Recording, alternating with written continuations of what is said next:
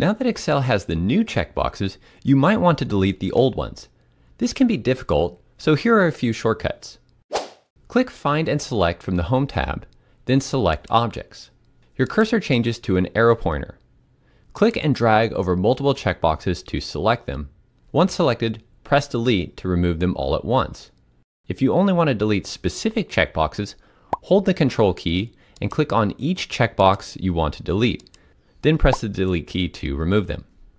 And to delete all checkboxes at once, hold the Control key, click on one checkbox, and then press Control A to select all checkboxes. Then press Delete. Control A will select all shapes on the sheet, including any charts and slicers, so just make sure those objects are not selected before pressing Delete. And that's a few quick ways to clean up unwanted checkboxes without messing up your worksheet. Like and subscribe. Tap to watch the next tutorial.